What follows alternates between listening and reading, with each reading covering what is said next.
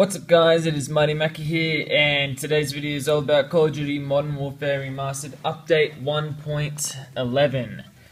Now this update brought 3 new weapons in the game for the PlayStation 4 and Xbox One, and the weapons were a new assault rifle, a submachine gun, and a burst fire pistol.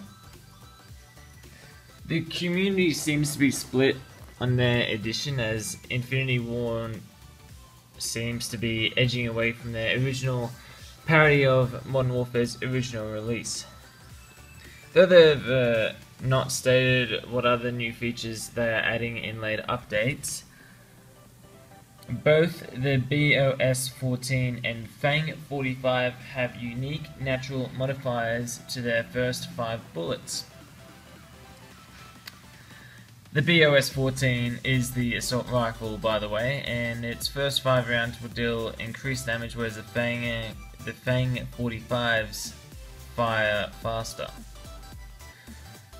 No matter how much or little you shoot, your first 5 shots with the BOS 14 assault rifle will deal more damage, so take your time to be precise. Some players have been reporting the weapon's first 5 bullets modifies resets on reload, though that's unconfirmed, no one really knows.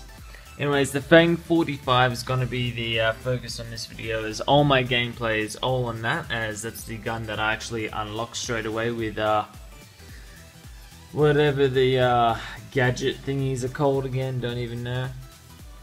Anyways, the Fang 45 is initially regarded by players as a clone of Black Ops 3 CUDA, and I don't actually know where they get that from. To me, I think the gun is similar to a gun in Rainbow Six Siege, which is also similar to the ICR, I reckon, in Black Ops. I know that this the Fang 45 does fire faster. That's why I resemble it into a gun in Rainbow Six Siege, where it's a gun that Ash uses and it's just like extremely fast. I'll put up a picture and show you what I mean, what I'm saying about that.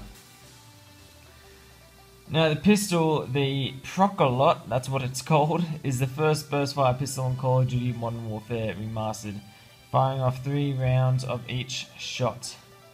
From initial testing, the Procolot does not kill in the first 3 rounds burst at close range without the stopping power perk. So honestly, this gun sounds pretty shit. Pretty good. Now, I know many players are not happy with the new additions that Activision has put in place on Modern Warfare Remastered,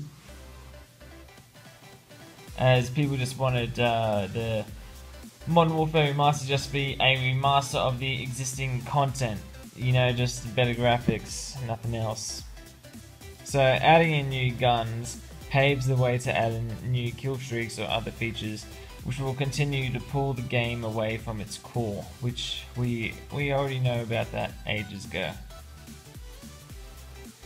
Now on the other hand, other players feel new content refreshes the game's experience, and with it the game's lifespan. There's no official word yet on other additions to Modern Warfare Remastered available weaponry, kill streaks or perks, or maybe attachments, because there's actually been some leaked information that there might be attachments coming to new attachments coming to Modern Warfare Remastered. Now each of the 3 new weapons added in Call of Duty Modern Warfare Remastered can be unlocked now on the PlayStation 4 and Xbox One.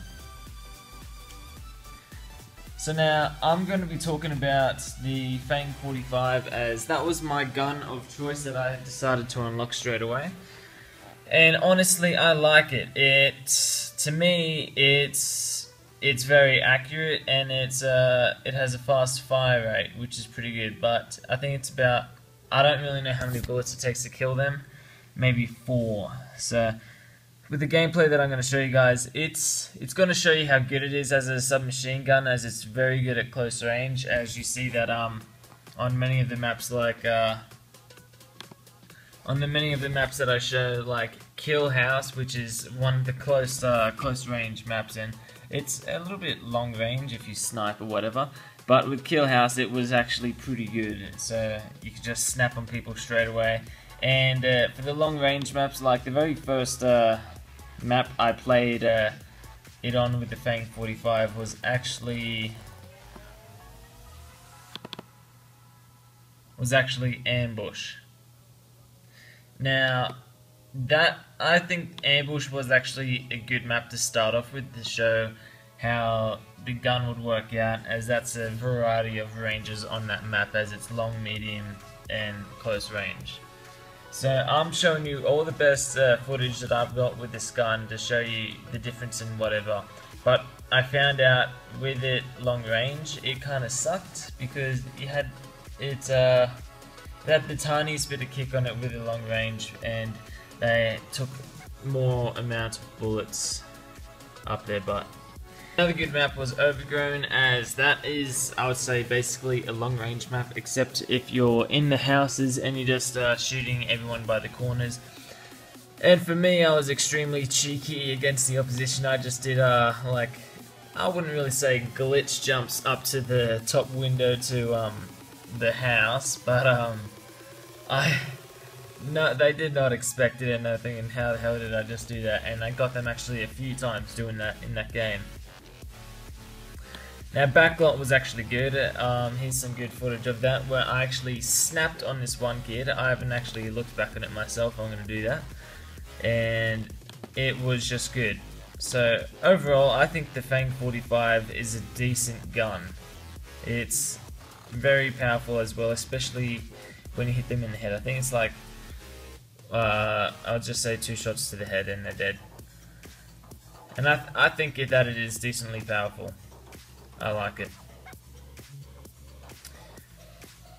So guys, that's going to be it for my video. I hope you guys did enjoy it, and if you guys want me to make another video focusing on another gun, smash that like button and subscribe.